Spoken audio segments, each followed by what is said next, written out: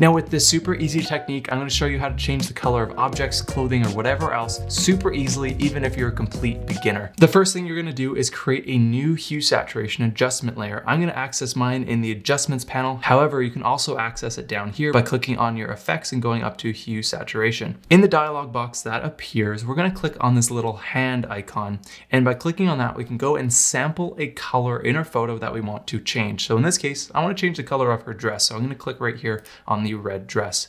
Notice now how this has automatically changed to our reds color range, and therefore all of these sliders are only going to affect our reds. Now at this point, it's hard to see exactly what is being affected, so let's boost our saturation up to 100, and now you can see everything that has become colored is going to be affected by our current color range. Now the problem is that obviously our skin is selected, the background selected, and we just want to edit the dress. But if you're working with another project where there's two very different colors like blue and yellow, when you go and sample, say, that blue color, this wouldn't be a problem because Photoshop will not mistake the other color. However, when there's a lot of similar hues like these red and orange tones, that's where things start to get a bit messy. And that's why I picked this image, because usually changing colors isn't as easy as they make it out to be in other YouTube tutorials. Luckily, all of these colors are really easy to fix using our color range. So down at the bottom here, we have our color range slider, and wherever this slider sits within our color range is going to change which colors are selected. So currently you can see that my background is orange. So that means I want to shift away from the orange colors here.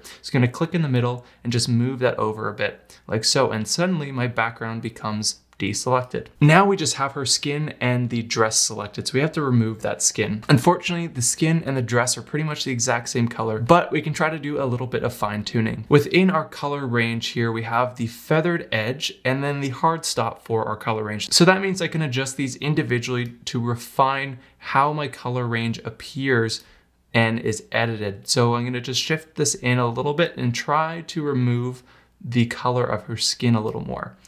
So now you can see it's looking a bit better, but unfortunately it's still not quite looking right. Now again, if you had more contrasting colors that were very different, you can do all of the fine tuning right here with this slider. However, since I do have a lot of similar hues in this image, we have to go call in the big guns, which is using a selection tool, or in this case, the quick selection tool. Grabbing my quick selection tool and then enabling the sample all layers option up here, what we're gonna do is create a selection around the object we want to change the color of. Since we've tried to sample the color, change the color range, and none of it is working, we still have our skin selected here. That means that we have to use the selection. So with the help of the quick selection tool, you can select your object super easily, even if you're not familiar with these tools. What I'm gonna do is click and drag over the dress, and as you can see, it creates these marching ants, which represents our selection. So the goal here is to create a selection around the entire dress. There are gonna be a few areas that aren't quite right, so if you hold Alt or Option, you can now subtract from your selection, painting on the outer edge of that selection. It's going to move it inwards and then find the next closest edge. So that's looking a lot better there. I'm going to do the same thing around her arm, and then I'm going to do the same thing around her dress like so. If there's anywhere that you need to add to your selection, such as up in her shoulder here, just continue to paint without pressing any key on your keyboard, and that will get the job done for you there. Now, after a little bit of fine tuning, I'm happy with the selection around my dress. And now we need to invert our selection, so we're only removing the unwanted colors on the outside of our dress. By pressing Command or Control, Shift and I, your selection will flip basically. So rather than selecting your object, you're gonna select everything else. And then with your layer mask selected, setting your foreground color to black, you're gonna hold Alt or Option and delete. That's gonna fill your selection with black and leave only your object visible that you wanna change the color of. So now pressing Command or Control D to deselect that, we can now have some fun with changing our colors. Double clicking on saturation to reset it to 0, going to our hue slider, I can just move this wherever I want. And notice how the color of the dress changes without affecting her skin or the background, all with the help of our selection here. Now, once again, if you had more contrasting colors, this would have been done just with the help of your color range sliders down here. But because it wasn't really working for me, I had to create a selection in this case. Now, to get more interesting effects with your color hues, you can use the hue, saturation, and lightness sliders all together to create some more unique looks. So let's say I want to change her dress more to like a purpley color, but I want it to be a bit desaturated, and I also want it to be darker. So let's bring this lightness down as well.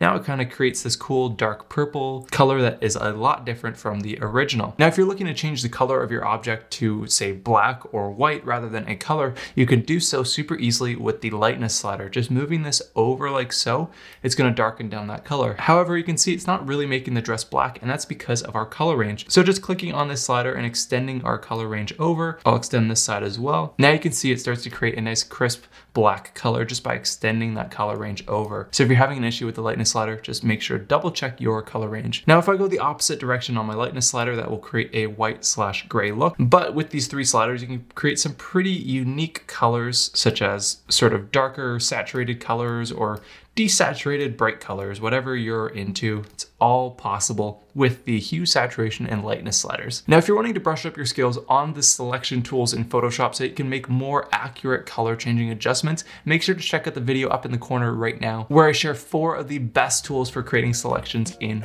Photoshop. Anyways, if you enjoyed today's tutorial, of course, hit that like button down below. I really appreciate you very much for stopping by. Again, my name's Brendan from BeWellCreative.com, and I'll catch you back here next time for another new tutorial. See you then.